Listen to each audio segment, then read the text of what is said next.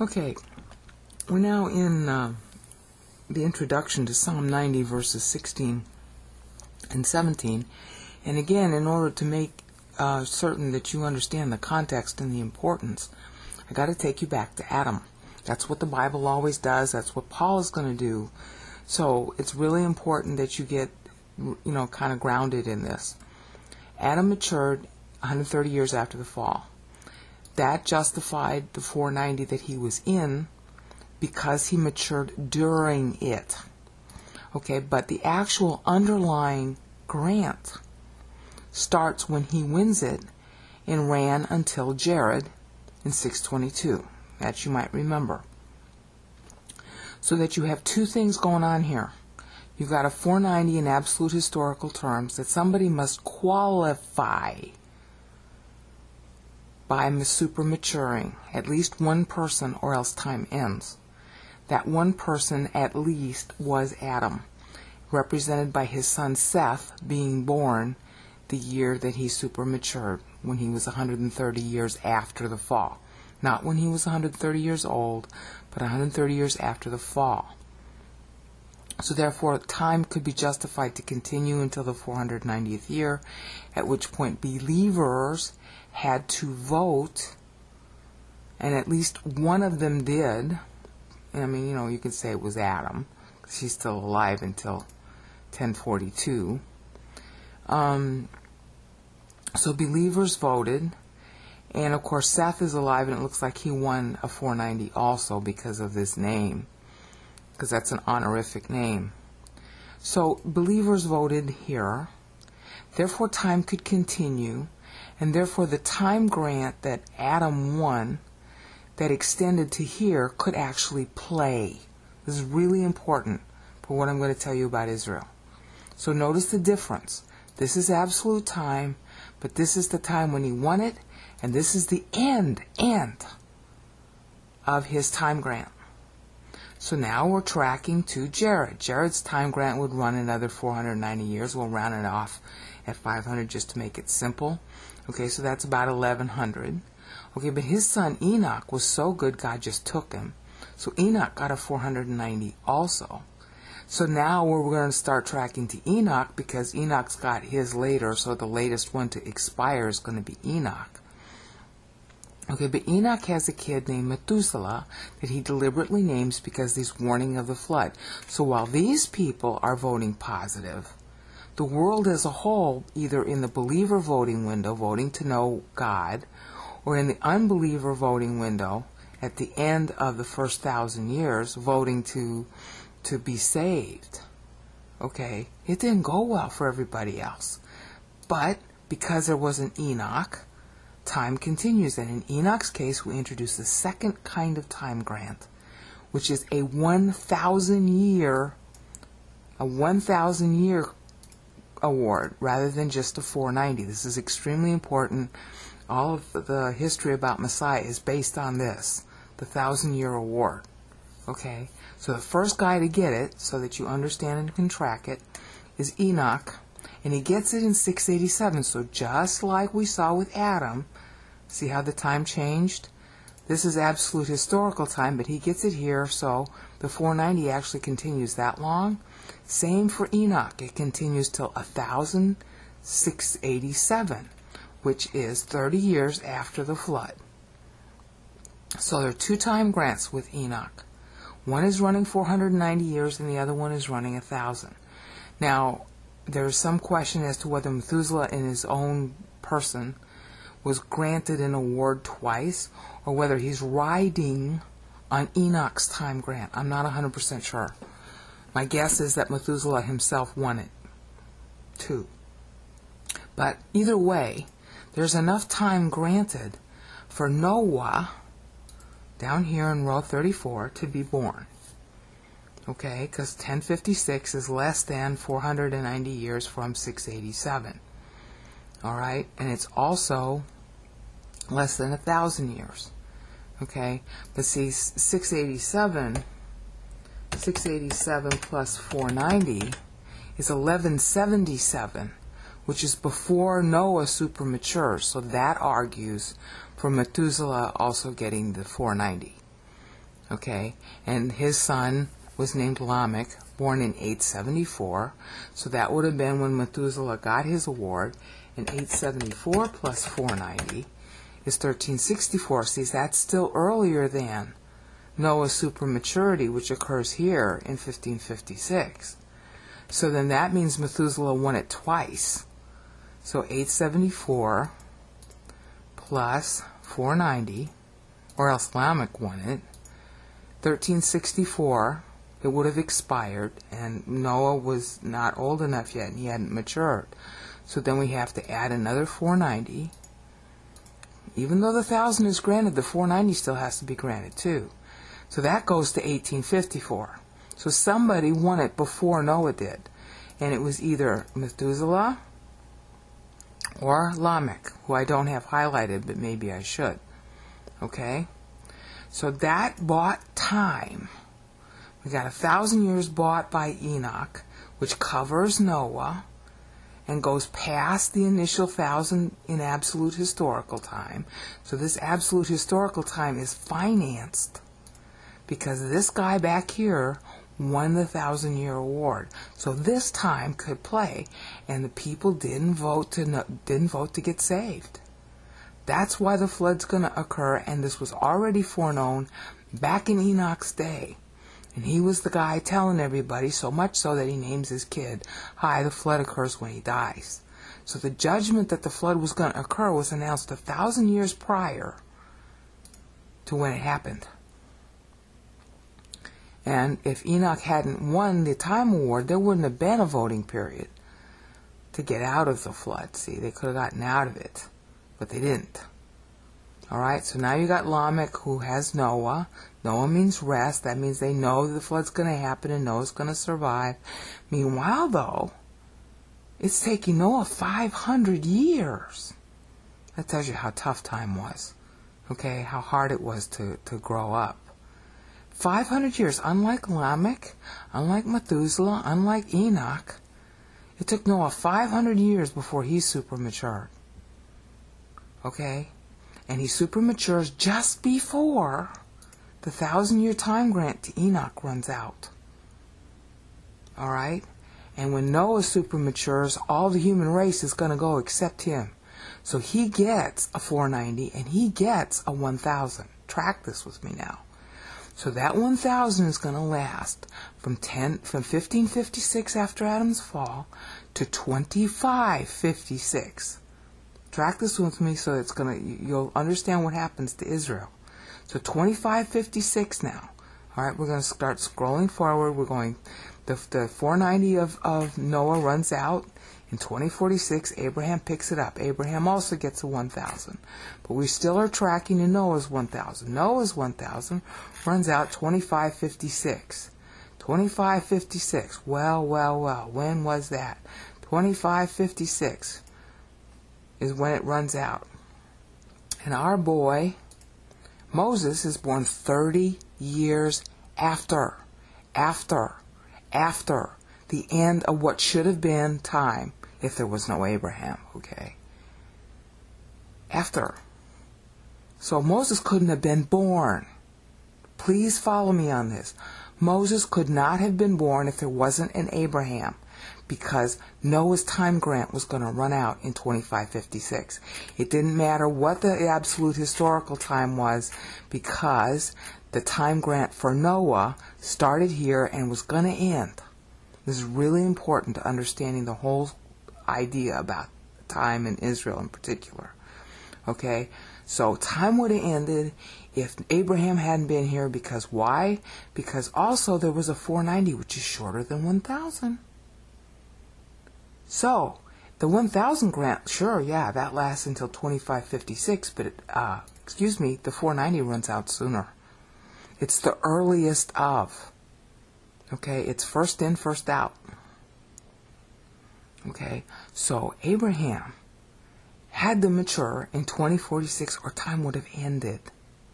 And there would have been no Moses, no Israel, no nothing. I'd not be here making this video.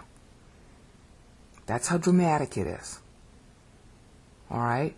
Now, Abraham gets a covenant. He supermatures. he gets a covenant that is also a 490 and a 1000. So now again, track with me. That was to last till 2556, but the 490 ends sooner.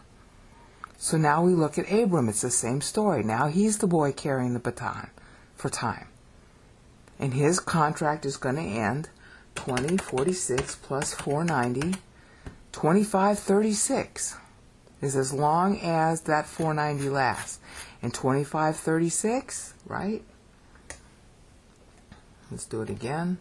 2046 plus 490 is 2536. Okay, 2536 is what? 50 years. 25, 46, 36. 50 years before Moses would even be born. Uh-oh.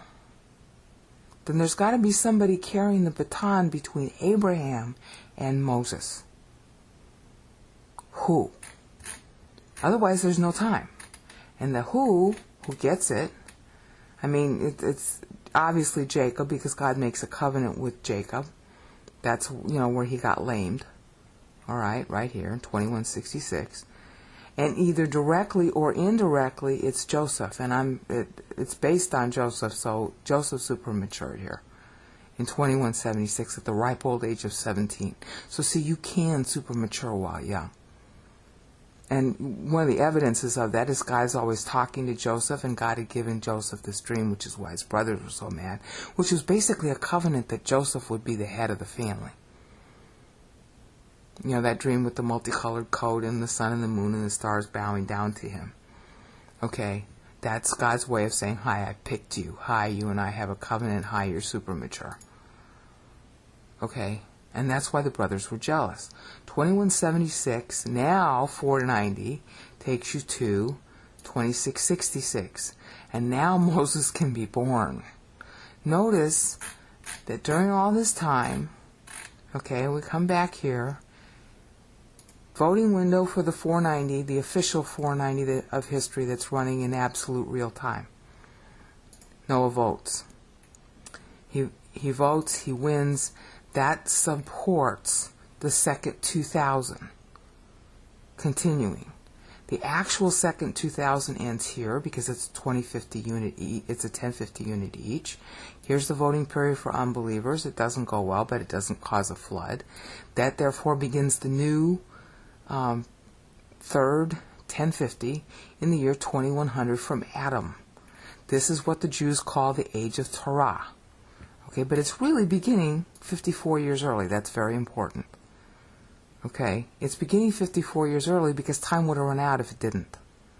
So you see the interplay between the absolute historical time and the underlying 490 time grants that are tied to individuals and have to run contiguous.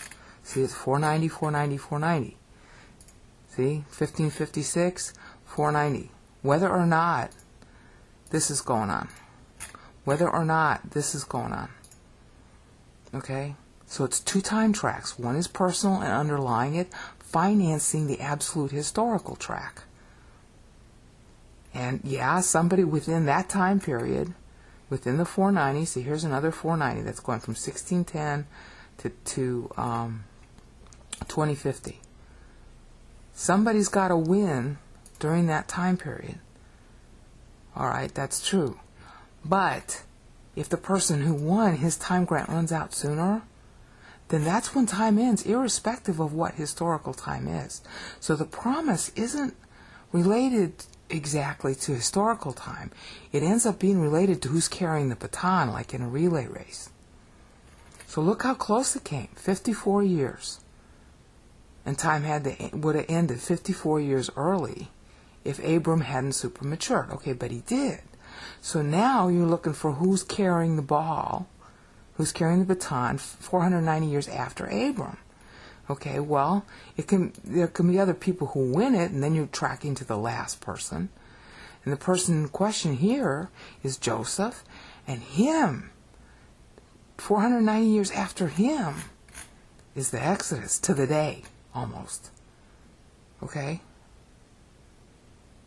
That's the dramatic story we're being told here. And Moses knows that story. And when Moses is during the historical voting period, because he knows how to rightly count his days, we saw that from his prayer, he knows he's voting in the right time. There only has to be one vote. And it was Moses. There could have been other people too, but the Bible is targeting him. All right? Moses leaves Egypt in order to know God better. And that's the story that's told to you in Hebrews 11. All right? And sort of indirectly and more, humbly, because Moses is writing his own life story in Genesis, on the chapters on Moses. Okay? So Moses is voting during the voting window there. And he records his vote in Psalm 90, verses 12 through 15. That brings us up to snuff as to where we left off. Okay, now it gets super dramatic. Here we have the Exodus. There is a huge change because God had said to Moses, listen, I want to start all over with you. Let me wipe out these people. They're just kvetching all the time. I start over with you. Moses says, no. You wipe out the people. What is that going to say about you? And I want to say that's in Numbers 14. There are two passages on it. And twice God made that offer. Moses said no. So he, in effect, is transferring his right to the 490 and to the 1,000, which he won both, because God's making a covenant with him there, saying, hi, I want to wipe out Israel, I'll start over with you. That's the same offer he made to Abram, except there was nobody to wipe out with Abram. He just made it with Abram. Okay, well, he's going to renew it with Moses instead. Moses says, no, with the sons of Abram, not just me. Okay, so time got transferred. The right to carry time got transferred to Israel as a nation. So now Israel as a nation has to vote. And that's where the sabbatical years come from. And that's why there are 70 of them in a 490. They coordinate with these voting periods, as you're going to see dramatically in this video later on. Okay? They coordinate with and actually fund the voting periods of history. But they play for Israel every 7th year. Okay, so if she misses her sabbatical years, which means she's not voting, then time ends. So there's a change in the rules about carrying time here. At the Exodus, 1440 BC, going by the Bible's own dating system, that equates to our 1440 BC. Okay, now, from this point forward, this is Israel's birthday on the 15th of Nisan, which is piggybacked on the 14th of Nisan. 1440 BC is Israel's birthday. And if Israel were properly observing the time the way Moses prayed it and the way the Bible records it, then the 14th day after every single vernal equinox would be Israel's birthday at sundown. But Israel doesn't know how to tell time anymore because she's not looking at the Bible to remember how to tell time. And of course all the Christian scholars are listening to what the Jews are saying about what time is, and that's why everybody's so confused about the dates in the Bible that they don't even know if the Exodus is real. It's really pathetic and it's really sad that here a brainout can just plot the dates the way the Bible tells you and prove all this stuff about time, and yet the scholars don't know and the Jews don't remember. They used to know because Moses knew it. We just saw his prayer about it. And he was praying during the voting window, which he knew doggone well what it was. So how come a brainout's like the only person on the planet right now, except for people who've read what I wrote, who knows this? Because nobody's looking at the Bible. Is that embarrassing or what? Okay, so let's beat ourselves up for 90 seconds and now start to learn what we should have learned. Okay? Moses votes during the voting window. 6 years later, Israel is allowed out. Now, notice this real well. David is going to come into play during the last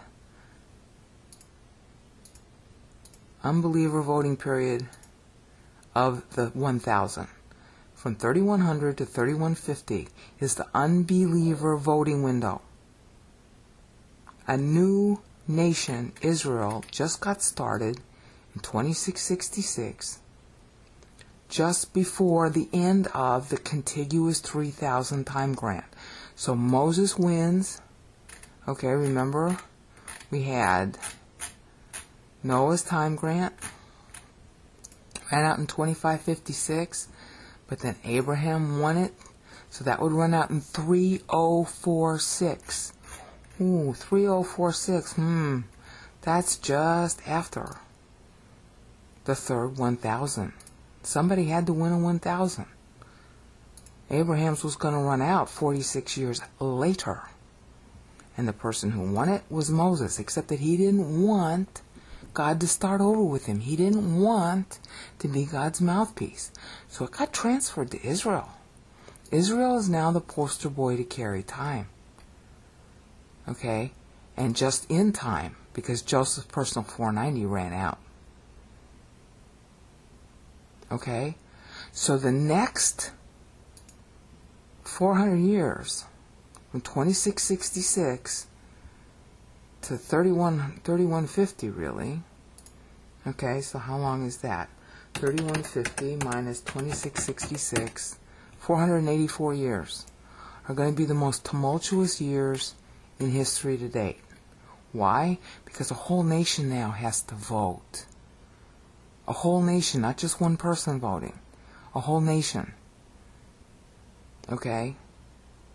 And it's still true that somebody's got to super mature, but the poster boy who started the super maturity is Moses. But now there's this new criterion that makes it tougher for time to continue. Israel as a nation has to vote. And that's why the sabbatical years are there. Because 70, the way the sabbatical years work, 70 gets 10 more years, because there are 10 sabbatical years in a 70-year period. Alright, that makes it 80. Or, the alternative way of talking about it is that pays for 10. So now we got 60. Alright, but on those 10, there are more sabbatical years owed. 10 sabbatical years means that there's 2 more. Plus, it's a 70-year period, you got Jubilee, then you got 2 more, and it's a long kind of convoluted math, but basically the 50 years that the Gentiles get from here to here is bought by the 70 years that end up being in a 490-year period that Israel observes her sabbatical years. That's the origin for Daniel 9, that rule. And this is why that rule is there. 70 buys 50. This is what's going to be behind Psalm 90 verses 16 and 17, is the importance of Israel voting so that time will continue. Okay? This is why I keep on stressing it so much. Okay, now see in the upper left-hand corner here, in cell A2, 10 ways this timeline differs is a doc that's on the web, and you can read the note if you'd rather read the note. But it's a doc that's on the web that in its item number 9 shows you how the 70 years, the 70 sabbatical years, mathematically buys the 50 years for the Goyim, the Gentiles, the non-believers to vote. It's astonishing math. I almost killed myself when I found it a couple years ago. Okay? So if you want further details, just click in cell A2 of the worksheet, which hopefully you've downloaded by now, to understand it. So this is the panoramic import of this. Just before the third 1000s to end, just in time, Moses wins the 1000 and a 490. Now the 490, of course, was going to run out that year. The 1000 from Abraham doesn't end until here, but that's not a very close window. That's about 300 or 400 years. Okay, fine. But this was the very year that Joseph's 490 ran out. And Israel was so negative, Moses was the one the guy wanted to start over with. So there was nobody else going to win the award. It was Moses or nobody. You and I are alive today because Moses voted right here in this voting window to know God. Period. Otherwise we'd all not be here. And he was so humble, just like the Bible says. He didn't want God to start over with him. He wanted to protect the people. He basically abdicated a second time. He was Pharaoh of Egypt. He abdicated from that in order to learn God.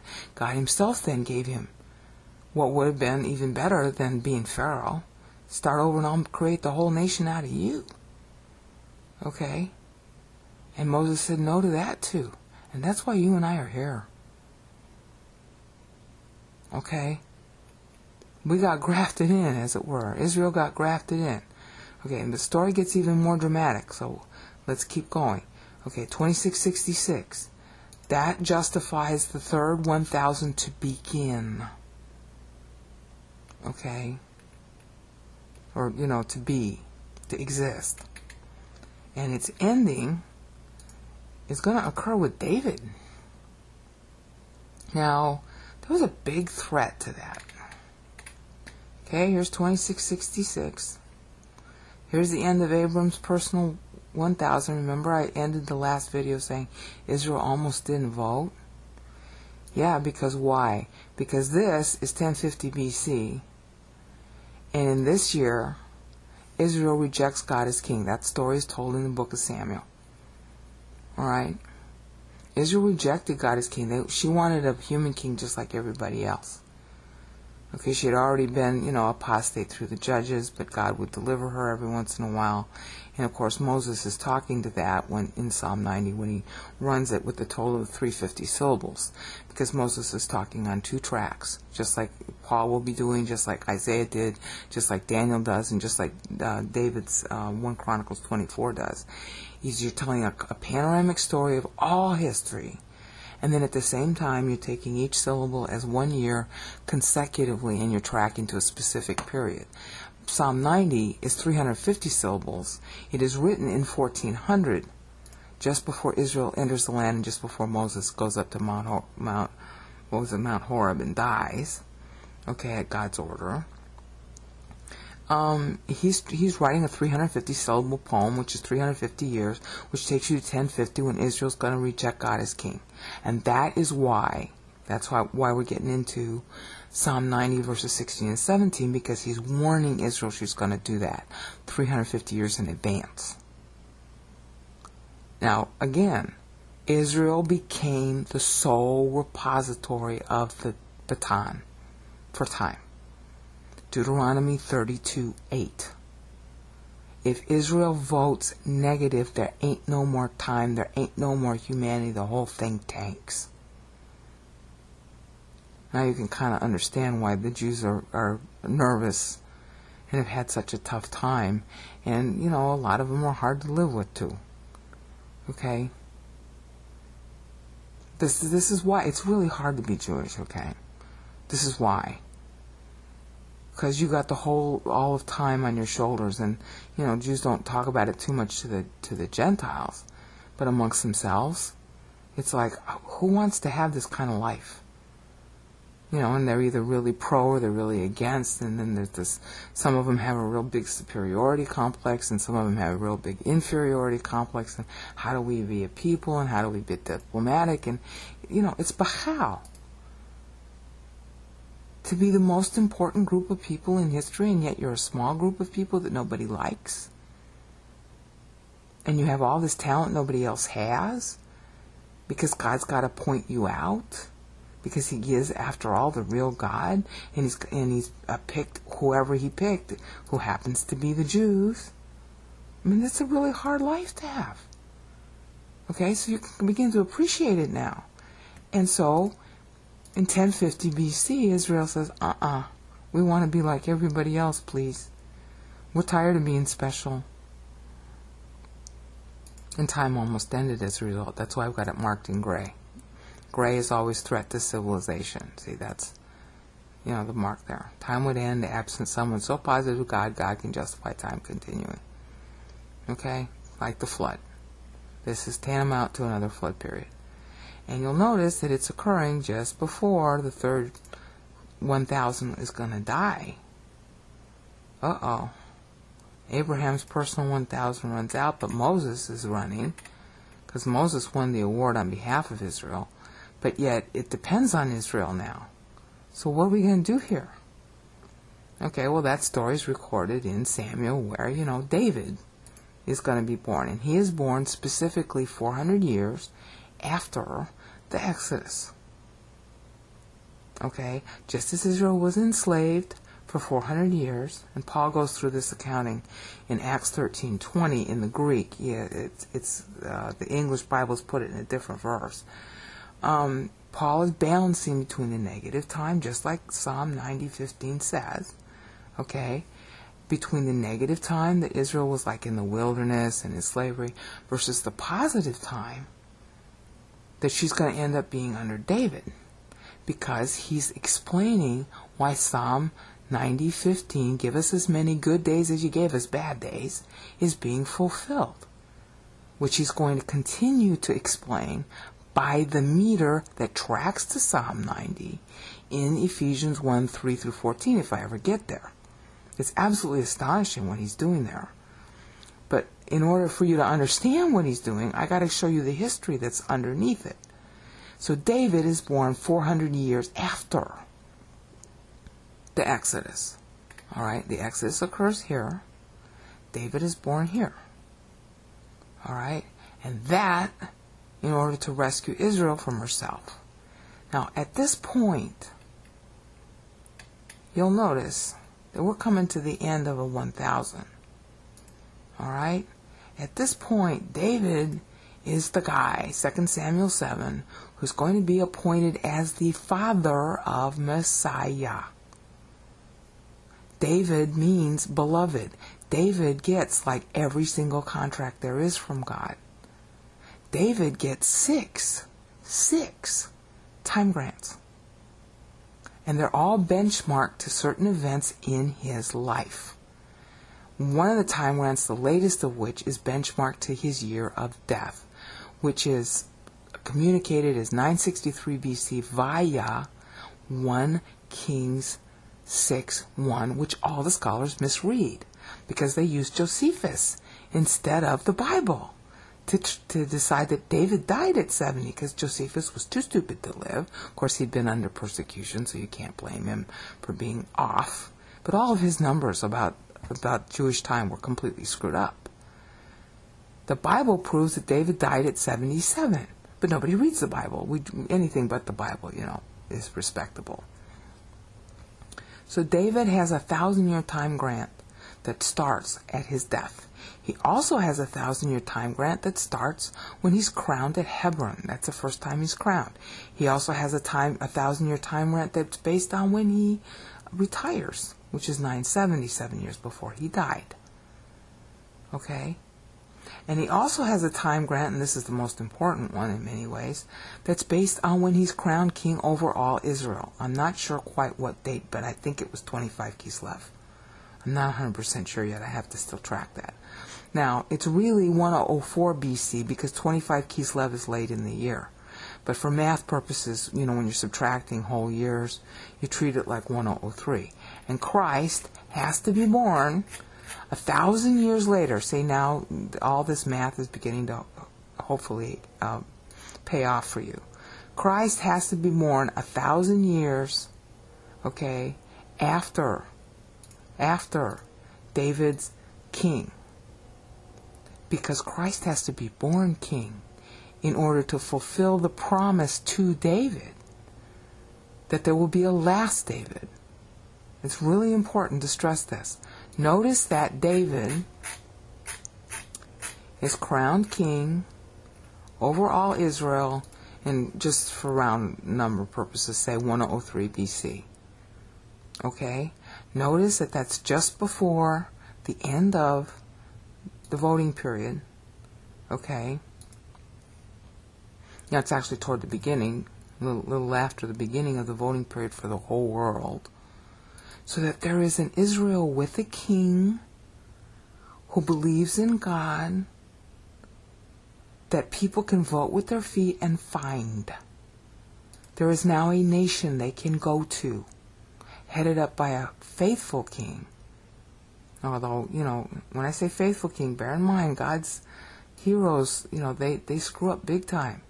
You know, David actually had his general murdered so they could cover up having had illicit sex with the general's wife. That's Bathsheba, and from David and Bathsheba will come Christ. Okay, through Nathan. Alright, so here it is, the last 50 years of this 3,000. David is crowned king, so time can continue. Alright, because, look, 266 we got until 3666. Okay, but at the same time, we've only got a 490 here. So 2666 plus 490 is 3156. Okay, and you think, wow, that's not a problem. You know, here's 3150, here's 3156. Uh-oh, but wait a minute. The only people who are allowed to vote rejected God. Rejected God. 100 years prior to the deadline. There ain't nobody. Okay? There ain't nobody. If it's not somebody in Israel, there ain't nobody to continue time. Because Moses, God didn't start over with Moses at Moses' own request. It's the whole nation Israel, and she ain't voting. But David, of course God knew all this, born 10 years after Israel's negative vote, David voted, and by the time, like Joseph, David was a teenager. David had super matured too, and of course that's the story of Goliath, and you know, by the time he was 18, he married Saul's, you know, daughter Michal, and you know, the whole story, you can read about it in Samuel. The point is that David super matured, and David gets a 490 based on each one of the major events of his life here. So there's a 490 from I'm not sure about 1040. There's a 490 measured from Hebron. There's a 490 measured from his retirement. There's a 490 measured from his death. There's a 490 measured from him being king of all Israel. Okay? And each one of these 490s literally supports time. Okay? And that's why Daniel 9 is so important, because what basically happens is David's 490s transfer to the temple. But the temple had to be built in time. Okay, that date right there, see, Moses' personal 490 runs out in 950 BC. The temple had to be built by 950 BC. Because again, it goes back to Israel has to vote. Okay, well, David voted. Yeah, but the criterion is still Israel too. And David's king of Israel, so yeah, that counts. And there are all these time grants based on it.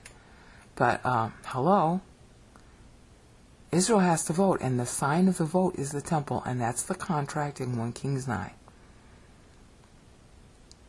Okay? So, we're going to pick up in the next video with this history. I'm sorry that, again, the introductions are so long. But if you don't understand what is underneath the verses, then, you're just reading words that you don't even know what they mean. They might as well be in Swahili. Okay? Signing off for now.